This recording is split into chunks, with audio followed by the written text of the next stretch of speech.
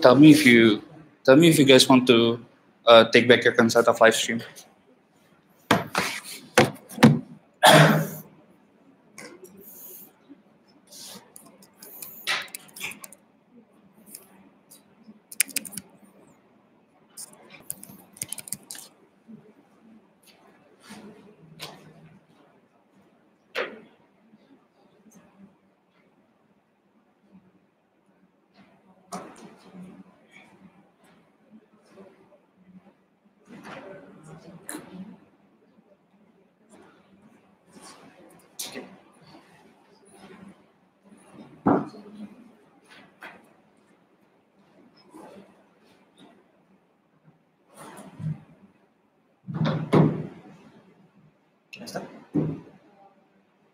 Oh, okay.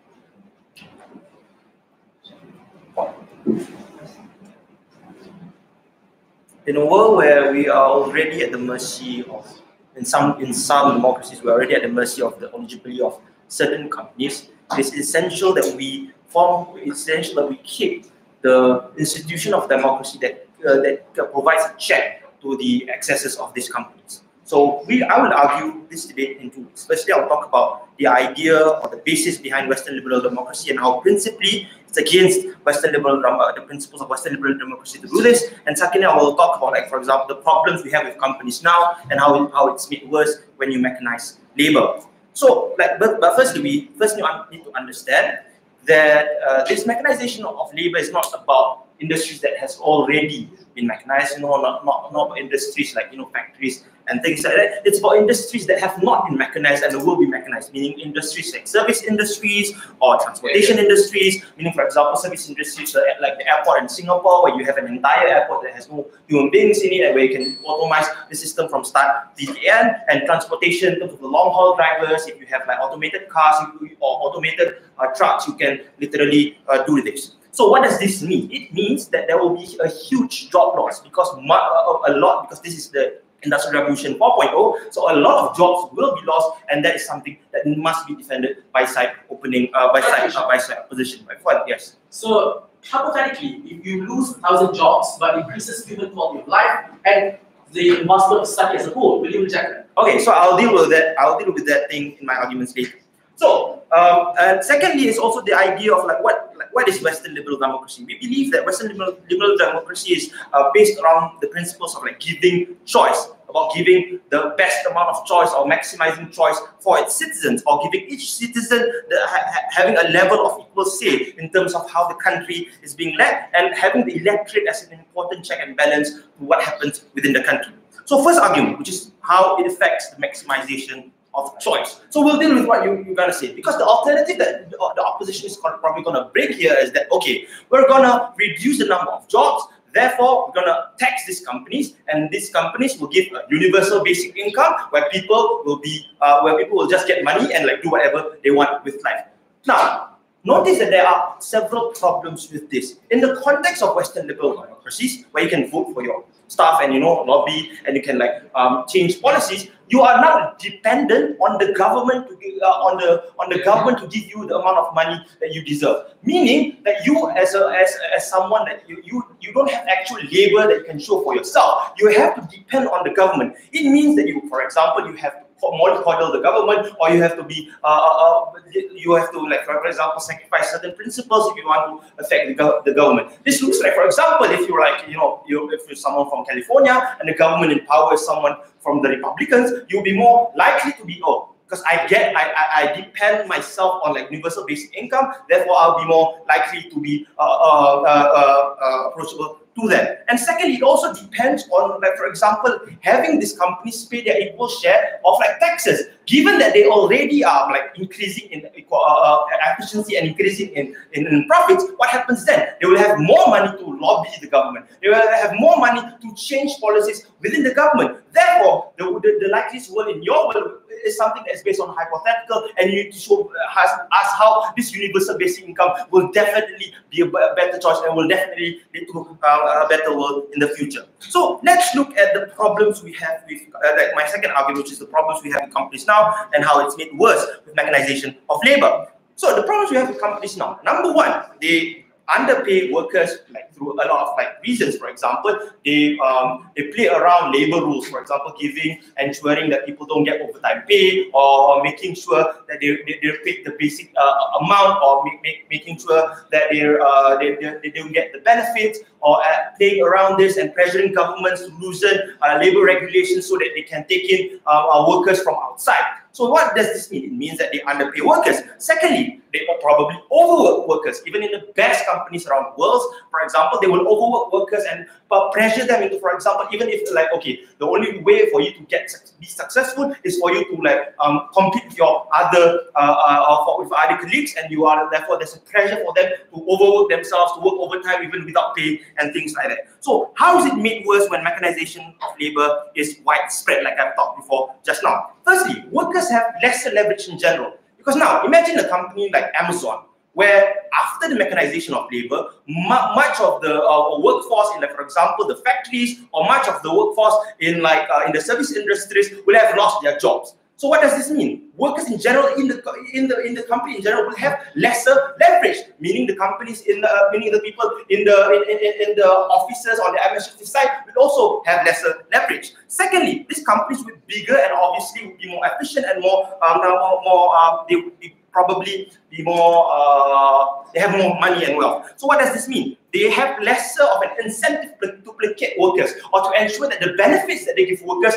are kept, because they can just hold this carrot and hold this stick and say, no, sit down. Hold this stick and tell them, hey, I have this. I can mechanize your labor, so you don't have the right to tell me what to do, and I can do this to you. So why is this bad in terms of modern democracies? Because a lot of the things that benefit workers in modern liberal democracies is based around the ideas of unions of workers, for example, appealing and probably, for example, appealing and lobbying for better conditions or better laws and better regulations for workers in general. So if workers have lesser leverage, if companies are bigger and are more able to lobby and have lesser of an incentive to placate workers, what happens to these unions? these unions will most probably would have more of an incentive to placate the companies and also lesser of an incentive to pressure governments to do them because they do not want to lose their jobs. So what is the word that we actually prefer on our side? We actually prefer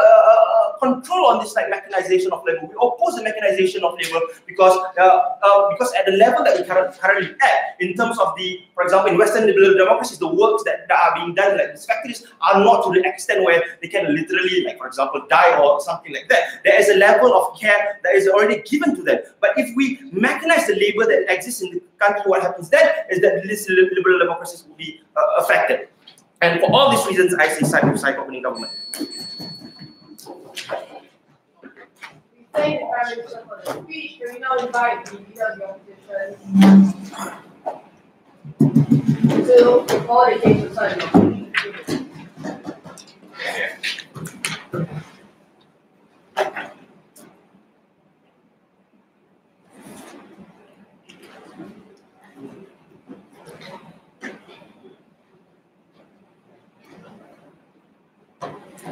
Madam Speakers, the only arguments coming from the opening government is only based on company is equal and there's no bargaining power coming from the laborers, right? Under the mechanization of laborers, I'm going to prove to you this is the right point for us to create mechanization of labor in terms of pushing the access towards human rights for the laborers to begin with. We say two things. Number one, I'm going to try to say to you why under Western Liberal Democracies, the only way to uphold the rights of the laborers or to create a bargaining power is to create a certain crisis towards the laborers in order for them to create a massive voices to give to the government, right? Number one, I'm saying that if they say that the company that is eventually getting more stronger and in the end of the day, the laborers would not have those kind of power to speak, we say that is eventually wrong. You need to understand, the mechanization of labor is the point where people will eventually try to create a discussion, right, on how people would eventually be more pressured to say that their rights is eventually being taken. We say this is the right time for us to create critics. Number one, understanding for the past 10 years, mechanization already happens, right? This course is already happened.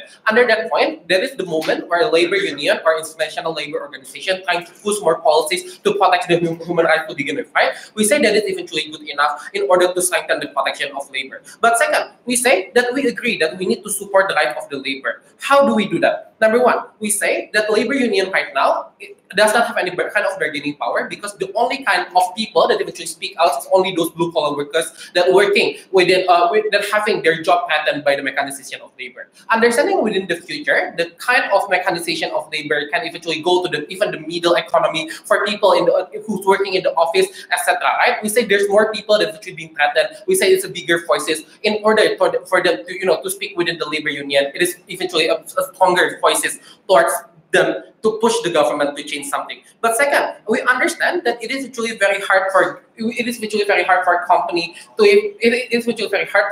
because they have such a big bargaining power, right? We say that it's actually wrong as well. Understanding that company can only work if the consumer buy their products, right? It is eventually within the discourse right now that people would eventually go to, I would only buy certain products coming from company if they are labor friendly and etc. Those kind of discussion is the one that we're gonna uphold in the end of the day. The moment that this thing will eventually becoming the sexy idea for people to talk about, right? Understanding right now there's no threat or there's no point in order for society to push this kind of discussion because it is not something that people would like to talk about. It is not a threat for the people. But second, I'm gonna try to talk to you why we think that it is eventually not a threat. We say that mechanization of labor is eventually very hard for people, right? But in order for these Western liberal democracies, the only way for you to push more incentive in terms of healthcare system or education or etc. is only by saying that we need to create mechanization of labor in the end of the day. Understanding that if you want to create a better economy within the US, for example, you need more efficacy and more efficiency in creating more product, right? We say, I'm not going to try to argue about that, but I'm saying that if you create more products, I know that certain position or certain vacancy would eventually be replaced, right? Two response. Number one, I say that certain places in terms of office, for example, cannot be replaced, right? For example, those that need emotions, those that need affection. But I understand that certain people but eventually be replaced. It is eventually okay under the opening opposition. Number one, people is always eventually adapting towards technology, right? For example, before people does not know any kind of Googles, and now they do have, they do understand those kind of things. But second, it is eventually within the moment that we're trying to create the discussion on how we should protect the labor for the rights of the labor is actually the moment that you're trying to give them more education, more healthcare system, and etc. Right? The moment that people would eventually realize that they're going to be replaced by the mechanization of labor in the end of the day is the moment that you're trying to push for more education and trying to push for more skill training in order for them to be adapting towards the technology. That is the kind of fights that you need, right? But the only problem right now within the status quo is that people are trying to block the mechanization of labor. That is the moment that you cannot get those kind of funding to educate these laborers in the end of the day. Yes. Kloc. So what is incentive for the nation to respond to these labor unions if the easiest option is just to say that we're going to mechanize anyway, so all of the things that you are fighting for doesn't matter to you?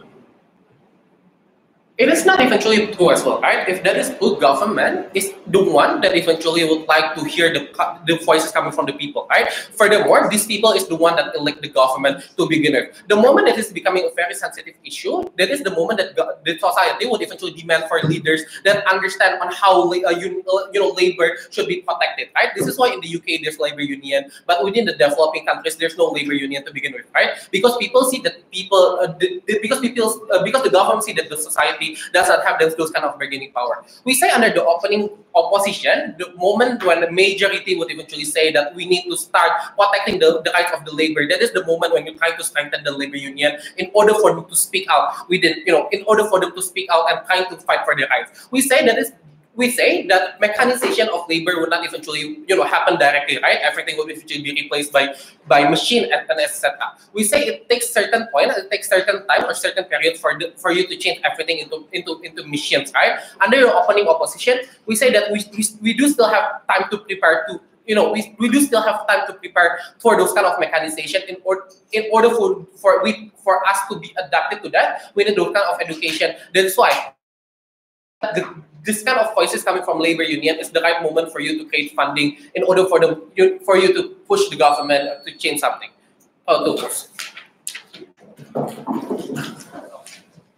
Thank you for the opposition. Now for the government case, we invite them to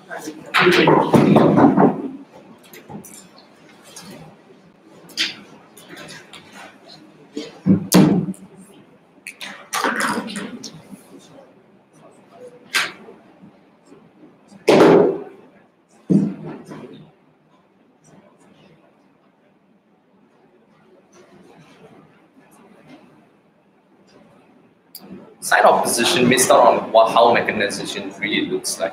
Note here that in the past, when we replace, for example, where we have cars and where things innovate, those things do not replace. Those things replace the things that humans operate on. For example, you replace horses with cars. Mechanization, with the advancement of AI, has allowed us to replace human beings being the individuals who operate the machines or who operate whatever work that it has. This means that there are going to be a lesser number of jobs in status quo. Opposition cannot chip out on that. But number two, note here that the rate of mechanization is happening is substantially fast. Note here that it was predicted by researchers probably in 20 or 30 more years that probably only them would have, for example, AIs that are smart enough to replace intellects. But note here that we already have the status quo. AIs that can replace lawyers in terms of representing individuals for summons, though it may not be significant, it's a huge step towards how they are able to understand arguments, how they're able to mechanize the intellect that they have and replace lawyers in that sense. What does this mean here? This means that status quo, there's a substantially fast rate at mechanization, and we are, as a government, as Western Liberal Democracies, have a duty to ensure that individuals on the ground do not have or is not harmed by the mechanization of itself. One rebuttal that's not integrated inside my issues and arguments, right? Side opposition is going to argue that you're going to have time, you're going to have time to educate, and you're able to replace those jobs when you actually have the time to educate. So, number one, I have established the fact that individuals are not able to get the jobs because in terms of mechanization, the concept is to always allow machines to take over and humans to be replacing. This means that number two, even if you want to argue there's going to be some education, that the loss of jobs is not going to be substantially fast rate, the outstanding goal that exists under side opposition is that they do want to replace humans in the future. And this means that side opposition has to prove that regardless of the time frame, there needs to be, even if it's now, side opposition has to defend mechanization. And why is it that it's unlikely that mechanized or education is going to happen? Note here that number one, my first speaker told you that when you have mechanized and first issue and also a vertical extension of the argument. Number one, when you have mechanization, it means that the accumulation of wealth is going to go to the individuals who are in charge of corporations more. Why is this so? The reasons why CEOs of McDonald's, not CEOs, but a lot of franchise owners in United States opposes the raising of a minimum wage for McDonald's workers to $40 per hour in New York City is because of the fact that individuals are saying it's too much for the company to burden, and what they do, they replace the workers with machines that are able to automate the work of cashiers or automate the work of people who can actually, construct McDonald's patty, whatever. What does this mean here? Number one, business oftentimes automate the reasons as to save costs. In this instance, right, when business save costs, it means that the accumulation of wealth would oftentimes go to the bosses first. That's the reason why there's such a huge opposition by the government or by the people itself to actually say that you actually want to increase the minimum wage. How does it going to look like when you actually mechanize it even more? Number two, individuals like the boss of Amazon or Bill Gates are going to be able to profit the company's taxes and will be able to profit from the fact that there are lesser labors in status quo and then be able to actually save costs by having lesser labors. What does this look like then in terms of full mechanization under their work? Number one, those individuals are going to be the individuals who are the most wealth in status quo and able to negotiate with the government the rate of UBI they're going to provide or the rate of taxation what it's going to be. Why is this so? Obviously, when your government have to negotiate directly with a company for providing their money, oftentimes government have to take the trade-off. Just look at Ireland. The fact that in 2012 they actually allowed Apple to get away with 40 billion amount of taxes is because Apple is the sole provider or the most contributor towards Ireland's taxation system. In this instance, it's clear that when governments have an incentive or government depend on certain companies to get the taxation money to provide to the people, they will oftentimes allow those corporations to get away with a lot of this. Best case scenario, right? Western Liberal Democracies, US, such a huge lack of push from the government to actually control the practices of Apple in China, which they do not account for the labor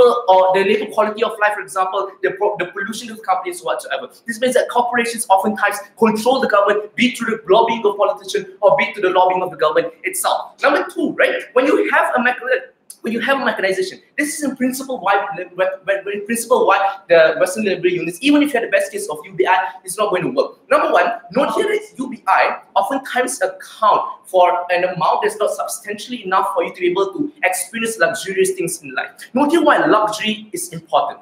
No, we're not talking about luxury about being able to own a jet ski or boat land or whatsoever. Luxury is subjective to individuals on the ground. When you look at this, it means that oftentimes you look at models such as Norway, in which they put a high income tax on the individuals on the ground to provide them the basic necessities, but they disallow individuals on the ground to be able to buy the luxurious things that they want in life. Don't hear that in Norway a lot of things are luxurious because basic necessities are already provided. Why? How does this look like then? Number two, when you have a government that solely focuses on providing individuals on the ground basic necessities, governments and Western democracies are not actually doing their job as a Western democracy. Why is this so? Western democracy is about the maximization of choices of individuals being able to operate or take choices that they want in their life. This is important because the choices that you can take in your life are oftentimes how you live your life, and the human experience that you have in your life is dependent upon the choices that you can take. How is an UBI limits the amount, right? But now let's give the best case scenario. Let's take the jobs in of itself, right? The jobs oftentimes represent how individuals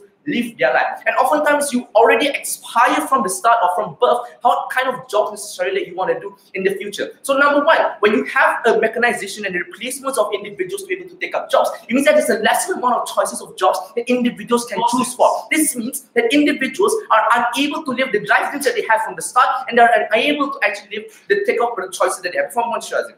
So you're still not answering the question. Assuming we do take the hard policy of jobs, why is it problematic when the ability for them to sustain themselves, live their lives as they want, find self-actualization bad?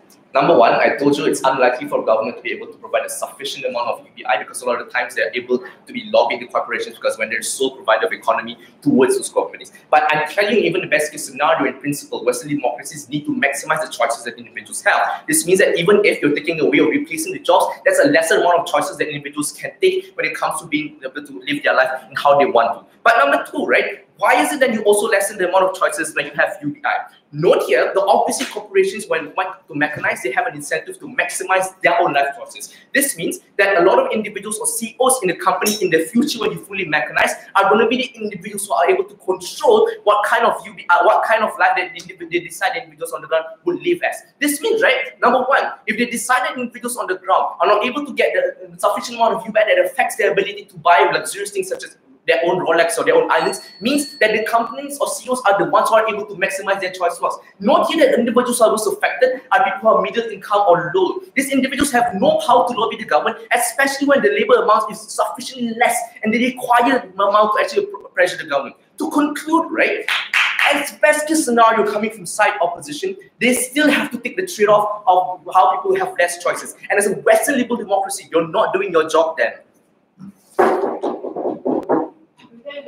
The speech brought up the open house debate we have that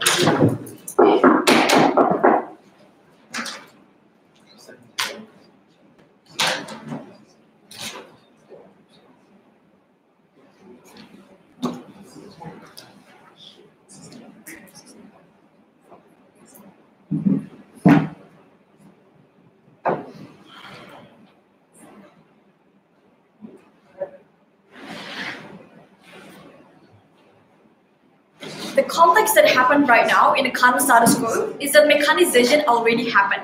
The question in this debate is that should we continue that process or should we stop the entire process of mechanization?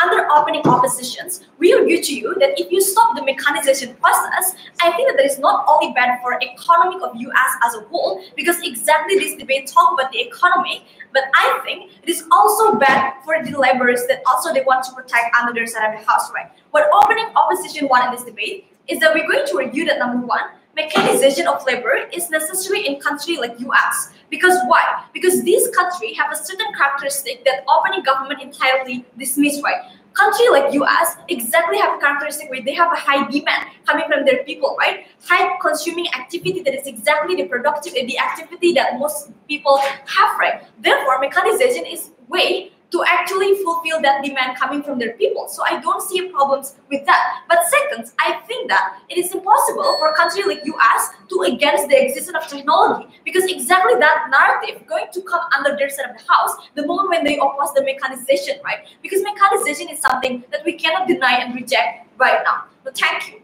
Now, however, we also argue that under opening opposition, it is impossible for mechanization to replace the entire job field, right? Because that's exactly the assumption coming from opening governments. Most likely, mechanization have a vision to aim efficiency. Therefore, there is a typical certain of job that still exists in the current status quo. For example, the emotion that requires human emotion and stuff, and things like that still also exist under a certain house. So we don't believe that it's going to replace the entire job field entirely, right? So what is the thing that I'm going to talk about in my speech? I'm going to talk about number one, what happens if you oppose the mechanization. Why it is bad for economy of US as a whole, because it is exactly what we want to protect under the side of the house, right? And how mechanization is the way for US to gain their success to be a global power, right? But before, let's deal with the arguments coming from the government side of the house, because they want to talk about labor and lesser job opportunity and stuff like that, right? First of all, the problem under opening government is that they argue that there is underpaid workers and therefore it's creating lesser leverage, right? I think that under the side of the house, my first speaker already told you, exactly with the rising of mechanization, it creates threat to individual that now you have push and externality that you need to be more creative, that you need to have more skills, for example, so that you have that with the rising of mechanization, right? I think that the best case scenario that happens under our side of the house is that maybe you want to force yourself to have creativity, like for example, creating economy, creative economy and stuff like that. You create something that based on your own, that you have the capability to do so. Therefore, you don't depend on this mechanization any longer, right? So therefore, I think that with the rising mechanization, with supporting mechanization, you have the ability to force yourself to have this creativity to actually depend, to create independence on yourself. But second response. They side of the house talking about the lesser job opportunity and stuff like that, right? On how to profit only deliver to the higher positions only. Now, I don't think that it is true, right? Because in a company, there is also regulations in that particular company. Like, for example, they have to make sure that there's proportionate welfare and proportionate, salary, for example, and that kind of things also exists within a company. But second of all, we think that this idea only based on the assumption that company are that evil, right? Let me tell you what is happening right now in the status quo. In the status quo right now, there is actually a trend for a company to be progressive and to be more care to their workers. This is happening in which that, for example, a lot of social movement are actually against a certain company when a company create bad thing to the workers, right? Create exploitation to the workers. This is exactly the type of status quo that's happening right now. There is a demand coming from people that if you are becoming a bad company, then you are not going to be consumed anymore by the peoples. Therefore, we think that this characteristic is something that you can simply reject because it is exactly the progressivity in the current status quo. Like, for example, after this, like, for example, there's an active social movement for workers' protection that right now already been rising, right? A lot of voices now being heard, and therefore we think that the status quo is not as tragic as what teams governments want to review. Sure. The argument is that a lot of these NGOs or labor unions who fight for rights of people, how does that happen in a world where these people lose their jobs? There will be no one to fight for. We think that, look, even if people lose job, I think that it is still okay because it is create threat to them to be more creative, right? Because that is the only thing that we want to argue under opening oppositions. Without with supporting mechanization, it creates something that force themselves to be out of the box and therefore not rely on the company that exactly will exploit them at first, right? So what I'm going to talk about in my speech then, I'm going to talk about what happened if you oppose the mechanization, which we think that it's the worst scenario that happens under government side. It is going to worsen the economy of the state or country like US. It's exactly the actor that we talk about in this debate, right? I think that clearly this debate talk about economy. US, country like US, for example, is a global empires that have economic power and the most dominant country in terms of economic in the world. Let's characterize these one by one, right? I think that US have, huge bilateral agreements with foreigners, like for example, making deal with other regimes, like for example with Asia, Europe, Australia, and to the whole world, right? I think that they also have a long-lasting economic cooperation, like exporting products to the global world. Like, for example, manufacturing industry that right now become one of the biggest entity in US, right? Let me tell you why US success in this industry. Exactly because of mechanization. Therefore, we think that what we want to argue under opening opposition is that how then we can uphold the economic powers within the country that we talk about in this debate, which is the Western Liberal Democracy, right? I think the mechanism is very necessary and important for this country to keep in, right? Because why? Because the mechanization have their own effectivity. Like, for example, they are able to have to creating mass productions. They create a high quality product, and it is important for this country because they can maintain their economy income, right? Now, why then it is important? Because under your side of the house, I think that you lessen the capability of this country to create a manufacturing industry that is good, and therefore it also harms the people because they don't have the ability to consume that anymore. Because you harms the company and you harms the people who becoming the loyal consumers of that product, and I think that is bad for both sides. And I think for all of those reasons, we close the debate from opening.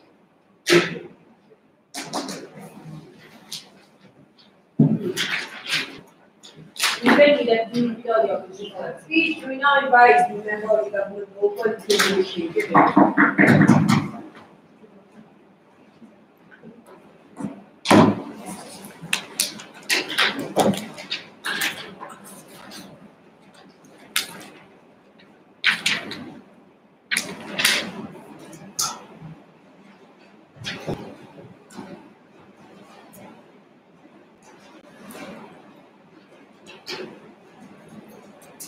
I think it's fine to say that you should be creative when it comes to creating job opportunities for yourself, but we need to understand the reality that we debate in. More often than not, that in Western liberal democracies are often hubs and arrival destinations for refugees and immigrants, and these people often become the laborers of the low-skilled sectors that we are talking about in this debate. This means to say that these immigrants don't have a lot of choices when it comes to having sources of financial income and financial independence, which means to say that these people can't really become creative when it comes to finding job opportunities when they lose their jobs as a result of mechanization. More importantly, these are the people that often lose out because systems of welfare that states implement often do not protect immigrants. Often means that people like within society who become nationalistic don't want to help these people, which means that at the end of the day, these minorities and these immigrants are the people that are going to lose out and going to be the worst people affected in this debate. And that's what CG is going to prove conclusively and exclusively. Before that, let's go into a couple of rebuttals of framing the debate, right? So let's firstly look at the mechanization of labor and the financial independence of the poorest people in society. I think the frame in which we approach this debate isn't so much employers using mechanization as a threat to fight over workers to make them work harder or something like that, but rather it is the analysis of the trend that mechanization is already happening. People are already losing their job. What do we do about it, and what is the impact of that?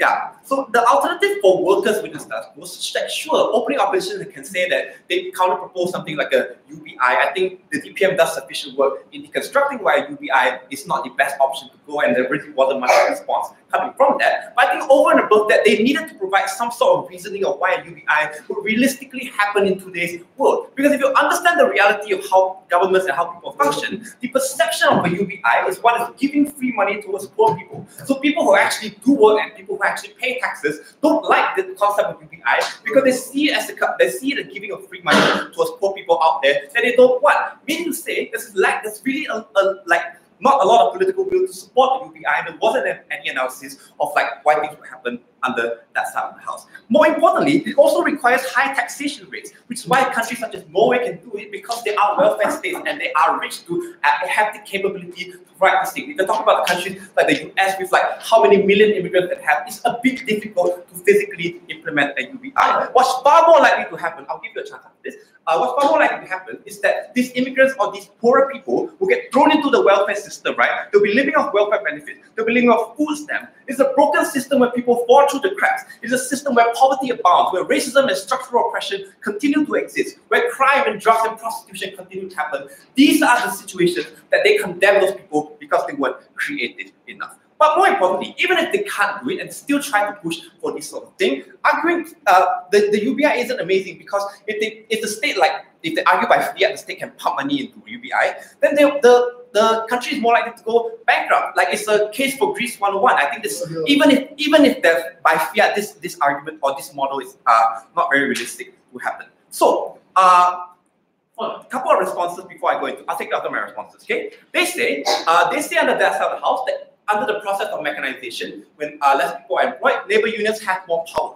Why? Because then labor unions have more members and are able to lobby the governments to change things. There's no explanation as to how this happened or why this should even happen to start with. I think in response, right, the best case scenario under that side of the house is states being benevolent and listening to labor unions. If you understand the political incentives or how efficient mechanization can be for countries and for the economic benefits from it, it's less likely the states who want to listen to these labor unions. But more importantly, if you take an antagonistic approach of demanding that your benevolent states do things for you, I think it's less likely for things to happen. I think it's more likely that because there are more workers who don't have jobs and less jobs available for these workers who don't have the skills to do this job, it's more likely that these labor unions lose power. It's more likely states don't want to listen to these labor unions because they see them as a source of noise. They see them as a source of liability of people that they need to pay. So I don't think labor unions gain more power. Even if it does, it won't be good for the people. But the second thing they say is that the DLO says that, but the needs of the people will be fulfilled via the process of mechanization without explaining how this happens. But even if this were true, I think that the demand for the services provided by this often comes from people who are comfortable, right? It is not the poorest people of society. The people who have the capability and the financial ability to buy things are people who have some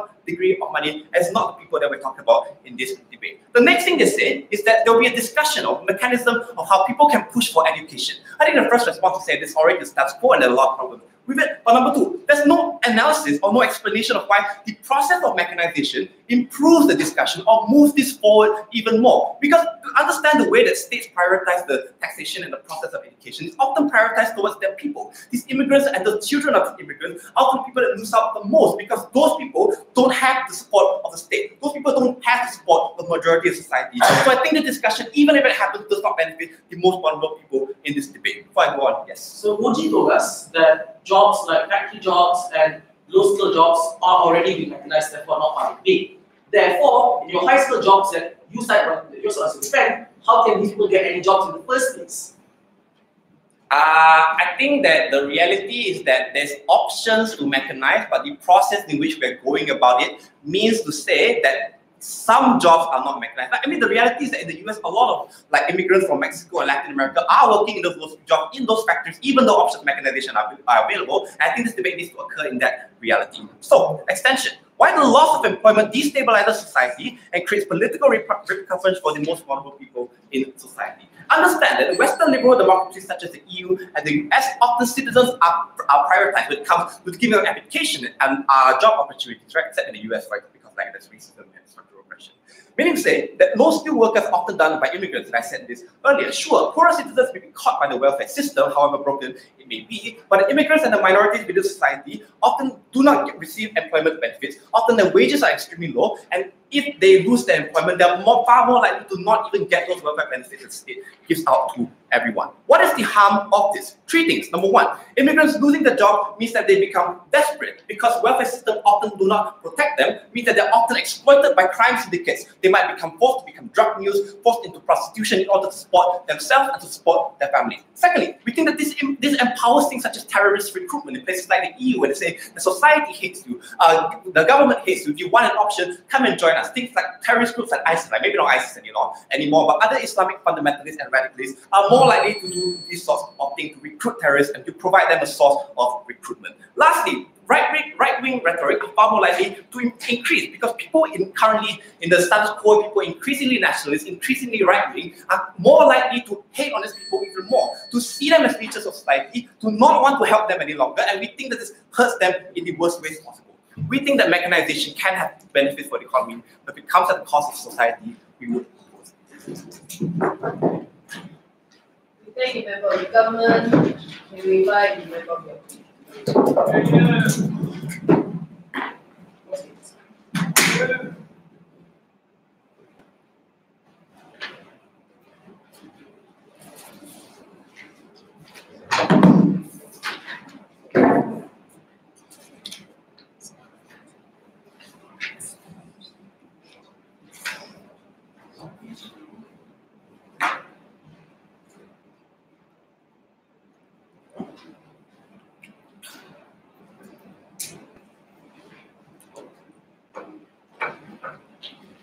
In the early 1900s, and in fact, in the early 2000s, society panicked the idea of automobiles. In the early 2000s, society panicked the idea of a changing demographic of industries, changing from your concrete shops to internet industries and new businesses. People thought that horses would have no use in the 1900s. They thought that your small local pestle and mortar shops would have no ideas. And society would just collapse. But it didn't.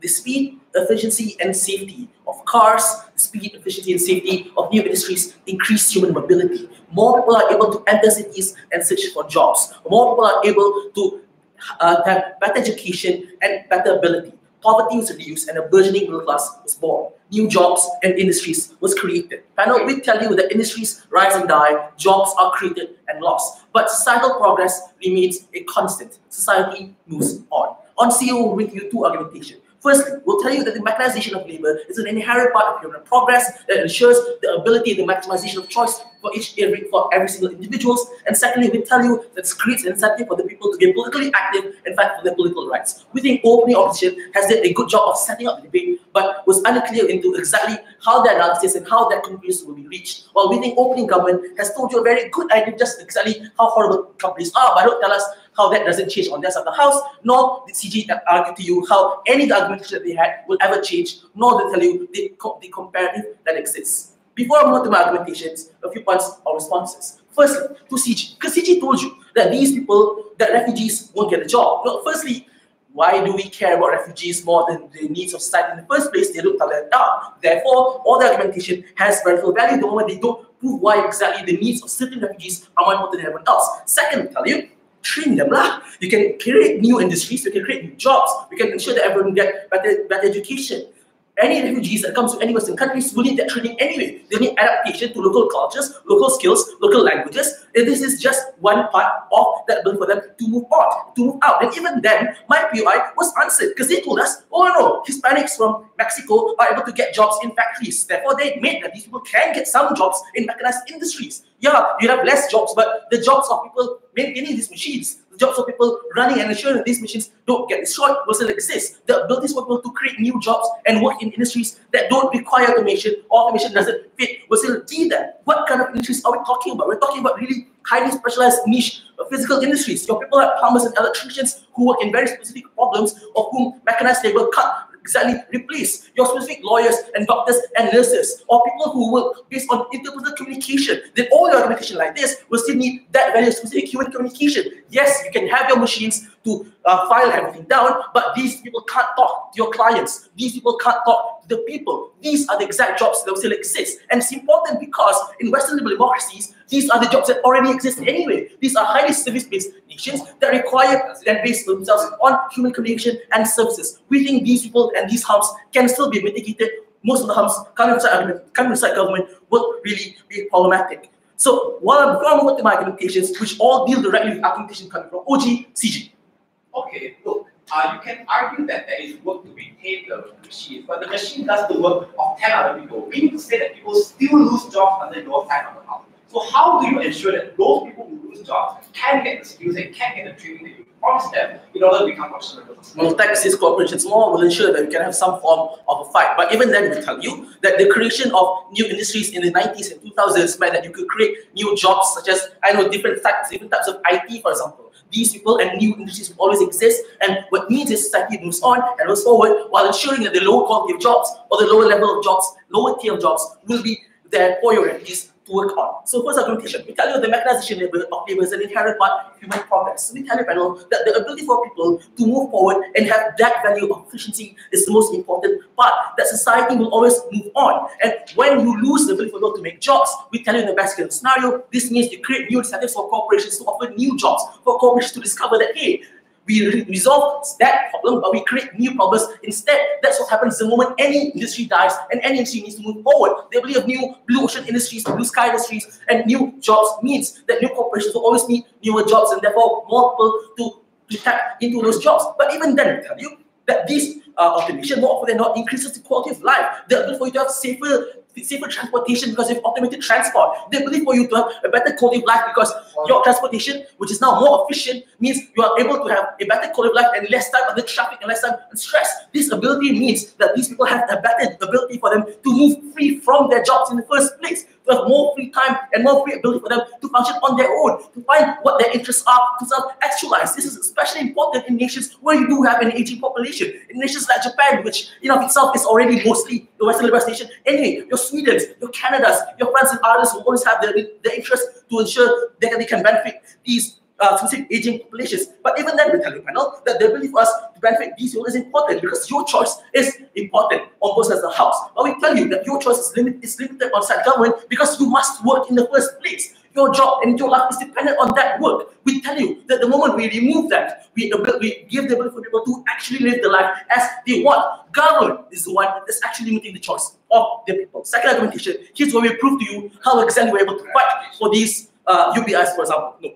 Because we tell you, panel, that the moment people lose their jobs, and the more people are angry and saddened, and the more harms that exist on that is our tools to ensure that these people can fight. That is when politicians can enter and fight for the needs of the people. Your people like Alexander Ocasio-Cortez, your people like Bernie Sanders, your people like Jeremy Corbyn, for God's sake, can just enter and tell and empower these people to fight for their rights. We tell you this more likely than the argumentation of labor unions that exists. This means the ability for these politicians to pander to the majority of the population, because if they are to be believed, all the harms affect the majority of the population. Therefore, these politicians can fight for the people. And this is important because what you do need inside this core is the ability for people to move away from apathy towards politics. Because people think that politicians don't care. What this creates is a more incentive for politicians to pander towards them, for the people to have an interest in politics, because they realize that the anger that they have is towards your corporations, is towards your politicians who have been brought over by politicians. This means the ability for us to use politicians to lobby corporations, the ability for politicians to fight for greater taxation, to fight progressive taxation, to fight for UBIs. This has already happened in the Scandinavian countries. This is already proof of trends of progress in America with Alexander Ocasio-Cortez, in Britain with Jeremy Corbyn and the Labour Party. The ability for people to be more improved and more involved in politics is important as at the House. And what we pursue is the ability for them to be able to access those things, the ability for people to actually care about politics, the ability for people to actually fight for their own rights. Proud to oppose.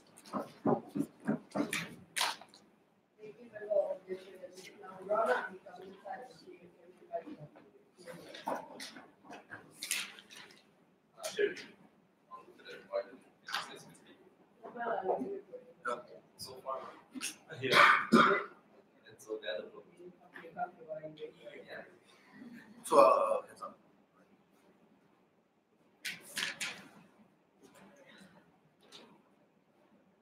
I mean, I'm sorry if CEO didn't think that refugees were an important part of this debate, but when an argument is made and at least explained to some degree, you cannot just tell me, my rebuttal is basically just why is refugees important? You never prove why refugees is important. Like, I think you also need to tell me why you can trade refugees off of the rest of society that the state already protects to a certain degree, given that we spend the bulk of our analysis telling you why refugees are individuals that fall through the crack and don't oftentimes get the state protection that you thought were important. Because if you notice, the way in which they rectified the harms were quite persuasive. They tell me, you can fight for UBI, you can fight for all these things. But if you notice, all of these things only apply to citizens of that country. So you need to also deal with the individuals who are likely to fall through the cracks and don't get access to these things, given that these are the biggest stakeholders in this debate that are going to lose their jobs. It may not be the most persuasive argument in the world, but I expected at least some kind of response so we can have actual weighing of which kind of stakeholders matter more. You can't just assert to me that all you want to protect citizens of the country without actually wanting to deal or at least justify why it's okay to trade these people off. I think there was intellectual laziness on that side of the house. The second thing they told you, and if you listen to the analysis, I think at this point the strongest part of Ops case, and maybe they're winning at this stage because they can show you why they can fight for labor unions and labor unions get stronger. But notice that this is strategically unwise because this is reactive at best. Making labor unions are created to react to social injustice. So at the point that there is no injustice, there's literally no value to having a stronger labor union, because the comparative is that people get jobs and people get access to their basic rights, in which case we don't need a strong labor union because there's no injustice done in the first place. So all of Azim's example, NOO, by having stronger labor unions, are a reaction to social injustice. We would rather that social injustice not be committed in the first place. Because if you look at the language of his argumentation, it literally was that we can have stronger labor unions in order to help these people to give UBI. Like, if these people have jobs in the first place, maybe you didn't need all of those reactions to take place. But what was problematic with that speech is we already had a pre-bubble to this. We explained systemically why UBI was not something that was a good thing. And they didn't respond to this. Because things like UBI and welfare programs are things that are illegitimate. Why is that the case? Reverend told you, and no response from any of the speakers on that side, was that this is oftentimes hijacked by political ideologies. And it's hijacked by politicians who say, for example, that these people are just there to steal and take free money, but they're not doing anything. That's why you get that's why you get the stigma that these people are leechers and these people don't contribute to society. So even if you assume they can UBI the fuck out of these countries, it is unlikely that these governments are the ones that's going to be voted in. Because Azim just cropped this debate out by saying you got Bernie Sanders, Jeremy Corbyn to protect them. There's a reason why these two people aren't voted in. These two people aren't voted in precisely because the demographics of people they care about were individuals that were proletariats and immigrants who don't have bargaining power in the first place. Because that power that they talked about to bargain and demand for your rights matters insofar as you have a voting outlet and you have a stake or you can participate in that democratic process. So for all of these people who don't have the ability to demand things from the government, you lose all of that benefits on your side. That's why all of the people that you claim are the bastions for fighting for these programs, like Jeremy Corbyn or Bernie Sanders, don't get voted in. So the world we live in is people like Trump or UKIP in UK and US getting into power. This feeds on the kind of rhetoric that people can use because they claim a unique sense of nationalism to say we're going to protect the country from things like communism, or we're going to protect the country from immigrants because immigrants are leechers in society. That's why, even though ideally we would want the governments to be benevolent and protect these people, it is unlikely because in real life the trend that we are seeing isn't people like Bernie Sanders getting it. If it were, maybe they would operate on a different debate. But we have to deal with the reality and the context that we exist in today, where these people are not getting voted in, where what you do get are people like Donald Trump being able to use that kind of anger directed at the right-wing individuals to push them away by saying that these immigrants don't belong here. That's why it was problematic that they didn't want to respond to this analysis. But why was it important, the extension that Raven talked to you in his speech? Because you make the political impacts a lot more egregious, right? And why is this the case? There are two reasons why this is the case. The first, no, I'm taking a while. The first thing we'll point out is that you allow for things that are fundamentalist in nature. So populist political revolts stem from the idea that individuals that are having a lot in these industrialized democracies are unable to fight for rights of the minority and the working class individual, because the comparative they drew was that the standard of living of everybody gets better. But that's just categorically false, because if you listen to the language of his analysis, it is things like lawyers, things like marketing directors that are unable to replace. These are the kind of individuals that are not the kind of vulnerable groups of people that actually need help in this debate. So we would suggest, and I'll justify this principle even more. Hold on a second, I'll take from closing.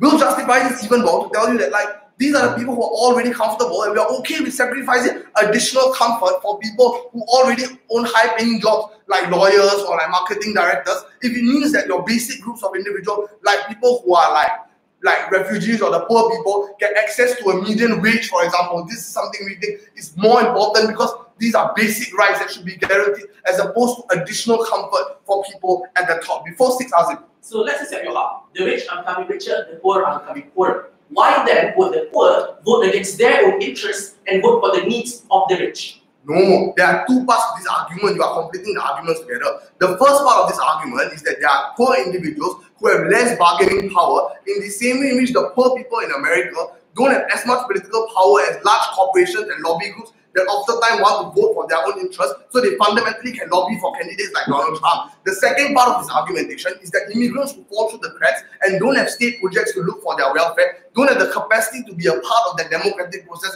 to do all of the voting that you say exists. Because if your logic is true, Asim, by now you would have people like Bernie Sanders who are populist in nature, who care about people and want to give welfare in power, but we don't. Assuming as what Azim says is true, that doesn't cohere with the reality of the situation, that the people who actually get voted in aren't those kind of people in this debate. So what is the unique thing that we proved to you coming from closing? Three things. The first thing we proved to you uniquely in closing is that even if we buy the best versions of OPCIS, that they have some inherent interest to provide things like UBI or welfare to citizens, the first thing we questioned was whether or not the UBI will be positively reviewed. And we think it's unlikely to happen, because people will just funnel the kind of right-wing rhetoric that people are here to steal our jobs and are lazy and taking free money. But the second impact of this is that we point out that you enrich or you fuel the ability for UKIP or Donald Trump to get into positions of power to make those decisions that entrench these kind of right-wing agenda against the most vulnerable individuals in this debate. But the third thing we also proved was, even if you don't buy poor people on the spectrum, there's an important stakeholders that we need to consider about, which are immigrants who fall out of that national project. We agree, you might not think this is the most important stakeholder, but I think you need some discussion as to why we can trade these things off, and you can't just tell me these people are unimportant. That's why we are very happy to propose. Thank you, Government. Wait, now the last speech debate, everybody, Government should wait. Here.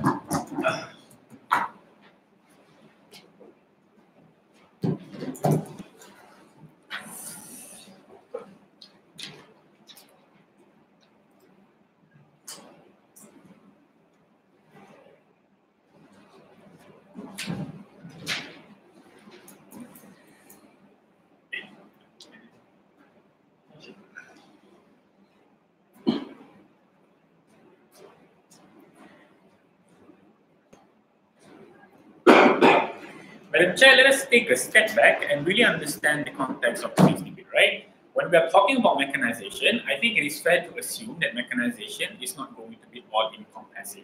It means that probably the very first question that we have to ask ourselves in order for us to really understand how does all the harm that was brought by the side opening government and also closing government is going to look like. They say that at the end of the day, this is going to cause a lot of people losing their jobs and things like that. But the very first question that we have to ask ourselves is that where does the mechanization centralize at? That is exactly the reason why we think that the characterization that was brought by the side closing opposition is extremely important, where we tell you that at best, mechanization is something that is oftentimes being able to be done by huge corporations or probably like factories and things like that. What does this mean? This means that grocery stores are not going to have robots who are going to replace the cashiers. This means that waiters are not going to be replaced by by automatic by automatic machines and things like that, by computers, because at the end of the day that requires your ability to even opt into these technologies to begin with. So that the very first argument that was brought by the closing government talking about why this refugee do matter, we believe that actually they do matter. But the very first